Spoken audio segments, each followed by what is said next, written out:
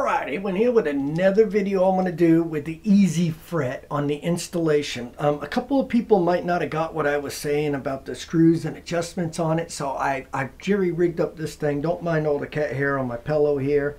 Black's definitely not the color you need around cats for sure. Anyways, I want you to look right here. You see this here and this here, and this here and this here. That's where your rubber band's going to loop at.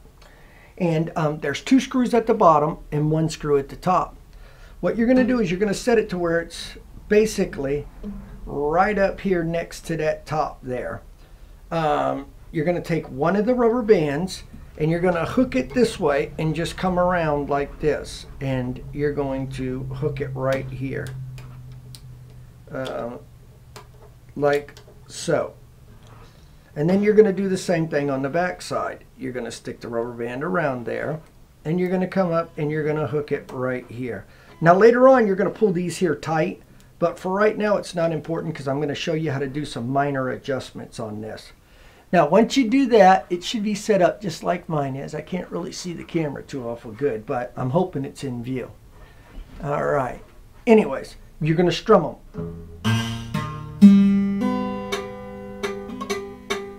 You hear how they're touching?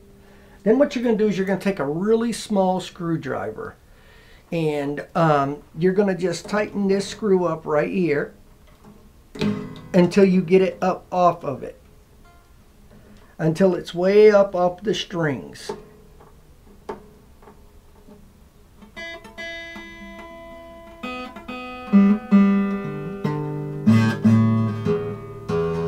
I still got to do this one right here, just a hair. So I'm going to turn it once, and I'm going to go ahead and turn this in here once, just to make sure.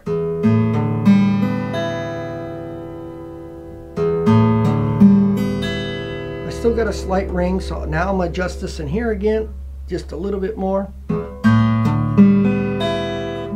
going to take this one up, and I'm going to take this one up, and this should pretty well do it.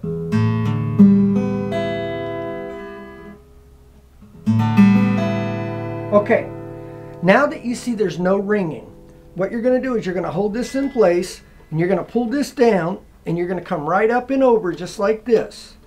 And then you're going to go back around, come back up, and you're going to rehook it to right there. And then you're just going to repeat the process over here. Go down, around it, back up, and over top of this. Like so. Make sure your rubber bands are pushed over to the sides there. Make sure it's all the way up to the top. And that there's no ringing. Now, if you have problems when you're playing, let me turn the guitar around this way.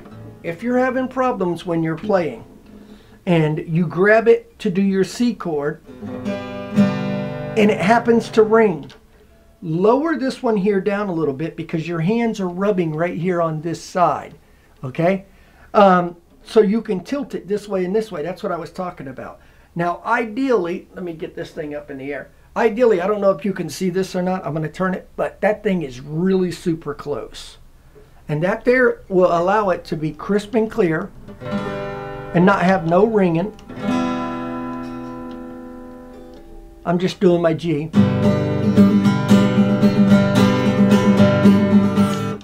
E minor. And I'm going to get to some videos with doing the songs and have PDF files. Just be patient. I'm trying to make sure I get these videos right with the right amount of lighting and everything else, because this is a darker color and it is a little bit harder to get it in you know, where you can see it.